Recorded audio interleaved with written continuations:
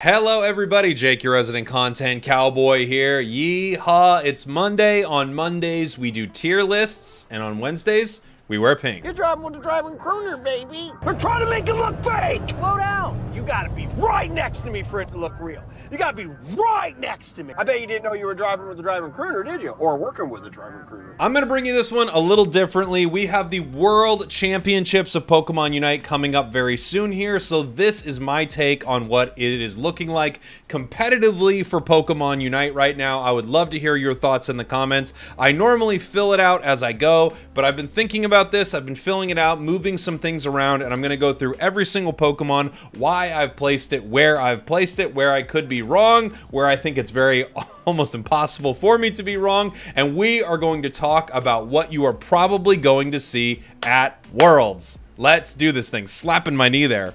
It's a knee slapper. Hit my knee weird on that one. First off, let's start at the top here. Not allowed due to it being Mewtwo is our first tier. That tier are Pokemon that are not allowed due to it being Mewtwo. Mewtwo resides in that tier. We have our S tier with insane priority. So these are Pokemon that are going to be picked very, very fast, I believe. We have our S tier, but with less priority. These Pokemon are going to be picked probably early, but probably not first picks unless someone is very specific that they need this Pokemon. We have our A tier. It's a strong but picked later tier. We have our possible tier. I'll talk about this a little bit more. We have our B tier. Makes me so mad. Makes me so mad I want to do something about it. But not this week. We have our Will Anyone Play These tier, we have our C tier, and then we have our Decidueye Memorial tier. As I mentioned before, we have our Mewtwo tier. Mewtwo is not playable at Worlds. That Pokemon is banned. So there you go. No Mewtwo at Worlds. I was actually hoping we would see Mewtwo at Worlds, but we did not get to see any Mewtwo. Let's continue with our list here. Let's talk a little bit about some of the tops and bottoms right here. I'll talk to you about my S insane priority tier. Slowbro, Umbreon, and Lapras are sort of the three premier defenders inside the game right now. There are some other ones that are very close that could also be picked, but I think you're going to see Pokemon like this often picked or banned extremely early. They're all very powerful. They all serve a slightly different function, but they are three insane defenders inside the game right now. If you could ban away Umbreon from your opponents and grab Slowbro, even Slowbro and Lapras, they are going to be dealing with, without question, a second-rate group of defenders. However, some teams are practicing for that. We also have Pokemon like Hoopa and Eldegoss. I think Hoopa and Eldegoss are still insanely good. Hoopa might have top priority. I'm actually going to move LD down one tier. It's going to have a lot of priority in my opinion, but not as much as Hoopa. Hoopa still does things that other Pokemon wish they could do, and Hoopa I think will still be, for a lot of teams, a top priority pick, probably after defenders or one of sort of the top carries in the game. Let's talk about a top carry in the game that I actually think will be one of the biggest difference makers at Worlds, and that's Inteleon. I think Inteleon is going to be one of the key factors to teams winning and losing. If you have Inteleon and you're good with Inteleon, I think you could be winning the whole thing. If you have Inteleon and you're bad with Inteleon, it might be a rough pick. If your opponents get it and they're strong with it, I think you're in a lot of trouble. I truly think Inteleon is going to be extremely impactful in this tournament, and if teams are smart, it's going to have a lot of priority. Now let's talk about this sort of next row here before we head to the bottom. These are S tier Pokemon, but with less priority. So I think all of these Pokemon are insanely good. They just probably won't have first pick priority. Either Urshifu, insanely good still. It's just there are other Pokemon up in the S tier that I think are going to take that sort of first pick slot from it. I think you probably will see, you know, it depends. EU still feels like they play a little bit of the Dark Bear, and then I feel like there's more Water Bear other places. I think both are insanely good choices depending on your team comp, and still top tier picks. Zoroark did get nerfed, but I firmly believe Zoroark is still the best speedster in Pokemon Unite. I think it beats the other ones pretty handily, so I would just say if your team is good with Zoroark, and don't forget, these games are going to be played in person on like 0 ping. So if you're extremely good with a Pokemon that takes a lot of mechanical skill, you are going to dominate your enemies. Zoroark, I still believe, even with the nerf, is the best speedster, so that's why I'm putting it here. It's S tier, but with less priority. Same thing with Mew.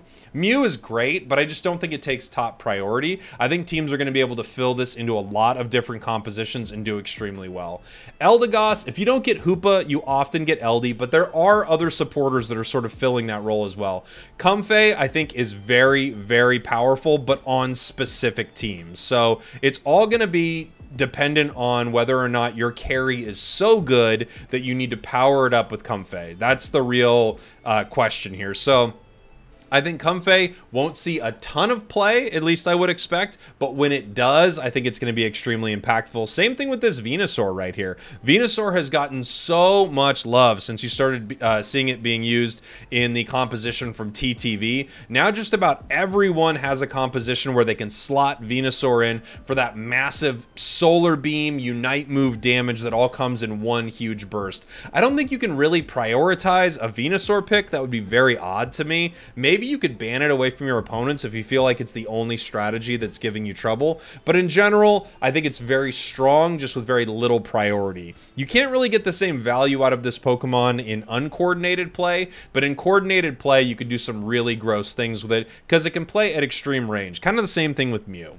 Now let's take a look at our bottom tier here really quick before we kind of, we'll bounce around as we're looking at our tier list. The Decidueye Memorial tier, ironically, once again has Decidueye in it, for a reason that I'll get to in a sec. Crustle, I just think it's outshined by other defenders. You could see teams use it, but I don't think it will be a popular pick. Zarina, while I think some teams may pick it up, I think they will absolutely regret this decision. This Pokemon is not what it was at last year's Worlds, even if players are cracked on it. This Pokemon is just not what it was. You would be much better off having one of the Urshifus on your team, having, I mean, there are just a lot of different all-rounders that kind of fill this role. Lucario's kind of risen back into prominence, so I would really advise against teams picking up Zarina. Same thing with Tyranitar. Tyranitar is just kind of a worse version of these really powerful Pokemon now.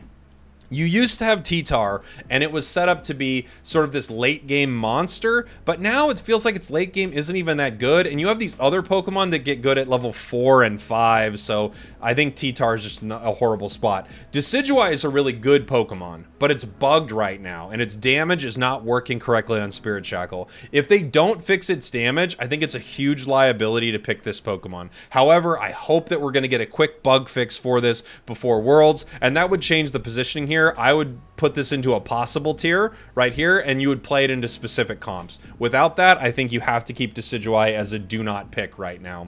We could talk about our C tier as well. Absol, Gengar just completely outclassed by the other speedsters inside the game currently. Some teams might grab one of them, but I think it'll kind of be a Hail Mary play, and they're going to hope for something that's not really going to work out. Greedent is a cool Pokemon. There are a couple teams that I could see pick it up, but I just don't think compared to other defenders and other Pokemon with a ton of mobility inside the game and a ton of, you know, it used to be like kind of like only Greedent had this level of harassment, but you can do it with a lot of Pokemon now. I think Greedent would be a rough choice into most enemy team compositions. Let's bop up to our A tier. So these are Pokemon that are extremely strong. They're not going to have priority. They'll probably be picked a little bit later, but they're really, really powerful. There are a couple on here, if it's your team's comfort pick, that I could see you really playing into. Let's talk about Goodra really quick. Goodra has received buff after buff after buff since it's come out, and I think right now it is a strong pocket defender pick for a team that loses their top priority defender. So if you lose your Umbreon, Lapras, Slowbro, if things get banned out, so if one team bans Bro, one team bans Umbreon, the other one grabs Lapras, I actually think Goodra could be a really strong choice. You're just going to have your team ready to pick this Pokemon up. Trevenant could be there as well. Trevenant also lines up shots for a lot of your allies. It's a really strong Pokemon, but both of these just feel sort of dwarfed by the other strong defenders. But you could definitely pick it later in your draft for a lot of power. Buzzwole. You're not going to see priority on this Pokemon. It's not going to be picked early, but gosh, it's so strong. It's so good, and if a team knows how to play around it, this thing is devastating. Buzzwole's amazing. Now let's talk about two supporters that are amazing. In the West, we have more Blissey. That's like EU, North America. I think I've seen a little bit of it LatAm as well. So Blissey seems to be a little more popular over here, whereas it feels like in the East, I see more Clefable. I think both of these are strong choices, and you really don't need to give priority in your draft to them, so you can slot them in depending on what your team composition is looking like. There are some teams in the West, however, that I feel like are picking up Blissey early. You'll see that on teams like Luminosity. I feel like TTV was grabbing it early, so I feel like North America really has some priority towards this Blissey right here. They feel like Blissey Comfey priority, and then when I see teams, you know, from a lot of the eastern regions, I'm seeing more things like Clefable as a huge pickup for them because of the team-wide healing.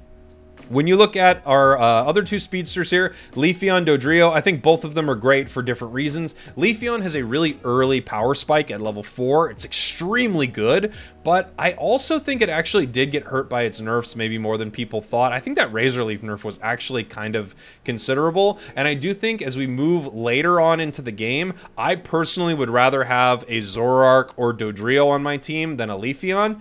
However, Leafeon, if you can position it right, you can delete some of the squishier Pokemon on the enemy team, definitely is a strong choice, but you probably won't see it first picked. Same thing with Dodrio. I actually think, you know, the first picks are all going to go over, if they're smart, I think they should all go over to something like Inteleon as opposed to Leafeon or Dodrio. Moving down our list here, Glaceon I think is very strong, and I think some teams are still going to be playing around this Pokemon, but I actually wouldn't be surprised if we don't see it picked very much. I think there will be a few teams that are still picking this Pokemon up, and most have kind of let it fall into the possible tier here.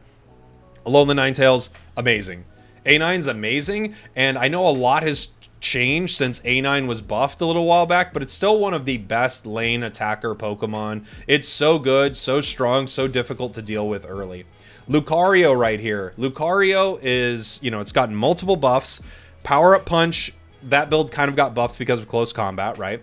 It received a cooldown reduction. Then you have the Extreme Speed build, which when you are playing on 0 latency, basically, you are going to see people pop off with this Pokemon. The only thing I'm worried about is there is a lot of shutdown in the meta right now, you know? Lapras, Umbreon, Slowbro, these Pokemon shut down something like Lucario. They don't let it really get to do what it wants to do very well. We're going to have to see how many teams end up picking this up. And now on to Zacian.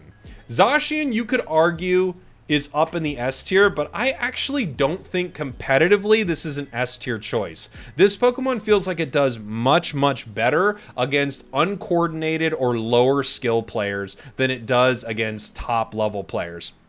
I could be wrong. It still has that amazing trap that it can lay down with its Sacred Sword, but I just feel like this Pokemon will not be getting a ton of priority, even though a few months ago it would probably be first banned, first picked every game. I think you'd be way better off with something in the S tier than you would be grabbing Zacian here. And then Sylveon. Sylveon's always a good counter pick to a lot of enemy team compositions, and I could see teams picking that up, but you definitely wouldn't want to be first picking this. Now moving on to our possible tier here, Zeraora got a lot of buffs, and it's actually really, really solid.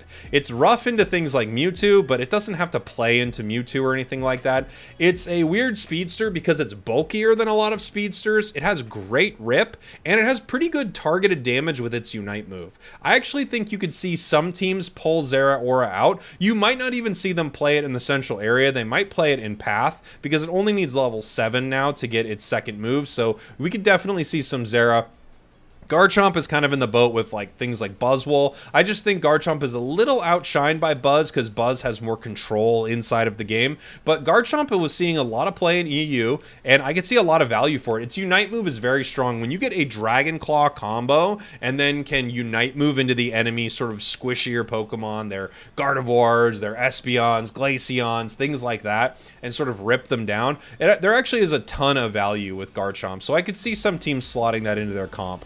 I actually am surprised. Well, this song's more intense than I thought it would be. I actually would be surprised with the next 3 choices. I think maybe Gardevoir is currently the easiest to slot in of the 3. Espeon, Gardevoir, Delphox all seem to have lost a little bit of priority inside this meta, but I think they're all possible choices that you could put into a team.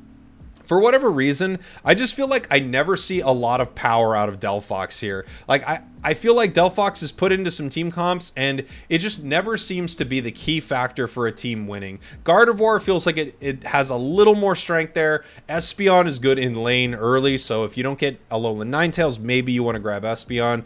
I feel like Delphox is maybe the weakest of the three right now.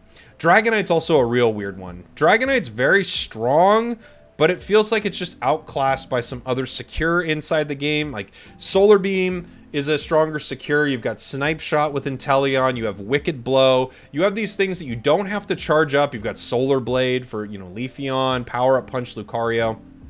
And then you have Dragonite, which seems like it could be good, but this is just one of those Pokemon where I feel like, where are you going to slot this into a team? What is your strategy around it? And we did not see much Dragonite after the Dragonite buffs. Now that it's even gotten a Hyper Beam nerf, I wonder if we see it really at all. Blastoise is another one that I just feel like it's always good, and I don't know if people are going to pick it up, you know? It feels like Lapras has sort of taken its job a little bit. They're not the same, but they have a lot of similar features, and Lapras doesn't need to evolve multiple times, so I wonder if we're going to see Blastoise. Same thing with Machamp. I think Machamp is really good, and I think people good with Machamp can be really impactful. For whatever reason, I have not seen Machamp really dish out enough damage or be as impactful as it used to be. I think it's unlikely we see some Machamp, but it could be devastating. Chandelure is a weird one. I think we could still definitely see some Shandy, but I'm actually wondering if the nerfs have sort of knocked this Pokemon out of being chosen. Like, not even knocked it out of being chosen, but just sort of knocked it in here with this group of Pokemon that are all viable in different ways. Chandelure, I would say, used to be kind of like an A tier, you know, decent pick, but you didn't give it first priority. Now with the nerfs, I'm not so sure on this Pokemon. And then you have Snorlax and Mamo. I think actually Snorlax and Mamo are both good. These are also sort of off-pick defenders, so if you don't get one of your top three, you could walk away with Snorlax or Mamo and do pretty well. I'm excited to see if anyone starts grabbing Mamo and really playing with it after the nerfs, but it doesn't really have the same kind of sustain that some of the others do. One of the problems with these defenders compared to some of the top tier ones, Slowbro, Umbreon, and Lapras all have insane self-sustain. Goodra kind of has this as well. You've got a little bit on Trevenant. So not only are they defenders, not only are they able to move your opponents around, they're extremely tanky, but they can kind of fight in a self-reliant way, and Snorlax and Mamoswine don't have really as much of that. Now looking here, we've got our B tier. Gross. And our will anyone play these tier. I'll start with the will anyone play these tier. Scyther, I just really have no idea where anyone will slot this into their team. It's essentially a speedster that's worse than 3 other speedsters. So maybe even 4 other speedsters. I don't know. I don't know who's going to play Scyther. It feels like a mistake to pick this Pokemon up. You can pop off with it, but it just doesn't do enough damage in a burst right now. And then you have all of our attack damage carry Pokemon that are not Decidueye. Dragapult, Duraludon, Greninja, Cinderace. All of these could be picked. But then the big question is, really, will anyone play these? Will anyone play an attack damage carry at Worlds? Is there any meta that really favors these Pokemon? They're not terrible by any means. It's just the special attacker and bulkiness meta seems to be paired with a little bit of burst from speedsters, and these Pokemon feel like they're out on an island. I don't know what you do with them. You could easily see one, if not all of them, in different team compositions, but I honestly can't tell if anyone would play them. I think if I was drafting up a team, I wouldn't pick any of them. Azumarill, Scizor. Both of them odd choices for all-rounders right now when you have things like Lucario, Zacian, the Urshifus, Buzzwole, Garchomp. Like, I feel like they're all stronger choices. Azu is not bad. And then Scizor is very enemy team comp reliant. If they are really set up to be a brawly team with not a ton of huge special attack burst, I could see a team grabbing Scizor. But in general, I think both of these Pokemon are going to have a hard time being picked. And then there's Charizard, who I actually think it may have more value than people than it's given credit for, but it's just like, where do you slot it? What do you want to do with this Pokemon? I don't see people picking up Charizard and putting it into their team compositions. I really don't. And then we have our B tier. These are all Pokemon that I think could see play for a lot of different reasons. Sword is actually really good. Aegislash is really good. It's just a weird Pokemon to kind of slot in, but it's very powerful, and you could see some teams pick up Aegislash. It's gotten some nice buffs. It's very tanky, especially in its shield form, so we'll see if teams want to pick that up. Sableye. If you really like Sableye, you'll grab it. But Sableye got nerfed multiple times. It's just been nerfed and nerfed and nerfed and nerfed. It's kind of weak right now. You can run up a very strong lead with this Pokemon, but it feels like it has trouble closing out games. And then you have Wigglytuff. Wigglytuff did get a nice buff. If your enemies don't have Umbreon, there is a shot that teams could pick up Wiggly. There definitely is. If the enemy team has Umbreon, you can't pick it up at all because its Unite move essentially becomes a reverse Unite move and it's used to destroy you, which is horrible. Mr. Mime, I feel like could really only be picked up by a couple teams. There's some power there. Power Swap there's use to it. You could Power Swap a very strong ally. You just have to make sure you're near them. You also could use Barrier and Confusion to really disrupt your opponents. Its Unite move is still powerful, but it just got nerfed kind of into oblivion. So it's really hard to see a team pick this unless it's like Nouns and they're playing one of their comfort picks. Cramorant, I actually think could see some play.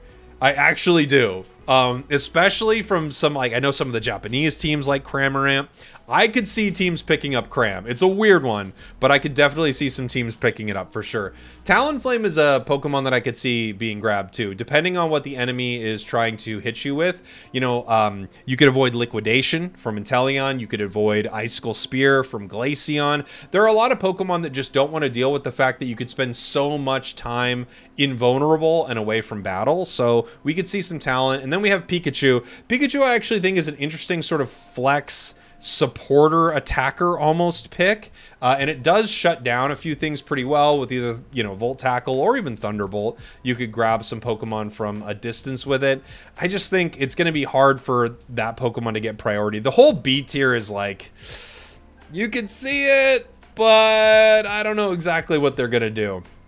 So let's talk about some areas that I could be dead wrong on, and I would be happy to see it. My AD carries, there could be some regions or teams that really decide to bring these Pokemon out and end up having a great showing with things like Dragapult, Cinderace. Greninja could always make it out here. Decidueye, if they buff it, you could see this Pokemon for sure. Zarina, you could see teams play it. I think it is an absolute huge mistake for teams to pick up Zarina, but to each their own. Another Pokemon I could be kind of wrong about, Chandelure. We could see Chandelure just jump right up and have a bunch of teams pick it, for sure. We could definitely see that. Outside of that, Zacian, I could be undervaluing Zacian a little bit, but the more I play as Zacian, the more I play against Zacian, I actually think it's sometimes hard to get value out of this Pokemon because what it does is so obvious. So I'm wondering if competitive teams are having issues with it or if they're able to set it up super well. Let's see. Goodra could actually do better than I think. I think Goodra has a possibility of doing better than I think. We could see mostly Venusaur being picked in the West. We could also see Blissey kind of rise up and be a bigger priority pick for a lot of regions here. Leafeon and Dodrio, I think they really are in the same boat here, but I know teams are putting a lot of value into Leafeon. I can't tell. I can't tell if Leafeon is there yet or if Leafeon is just a strong choice, but it's not really going to be the game changer. For me, my money is on Inteleon being one of the most important Pokemon in the entire tournament. I think Inteleon is so good, especially in a coordinated team. If you can protect this thing and you have someone who's good with this Pokemon, I think Inteleon is a game changer, as well as these top 3 defenders that you're seeing right here. I would love to hear from you what you think in the comments. Please let me know what you think is going to dominate Worlds, what you think I'm dead wrong about, what you think I'm dead right about. I always love to hear from you. As always, be cool, be respectful to each other, but I'm happy to see people disagree and talk about what they think this meta is going to look like for Worlds. I cannot wait. We've got like basically a week and a half or so left before. So thanks for watching. Thanks for listening. I love you guys very much. I will see you all next time.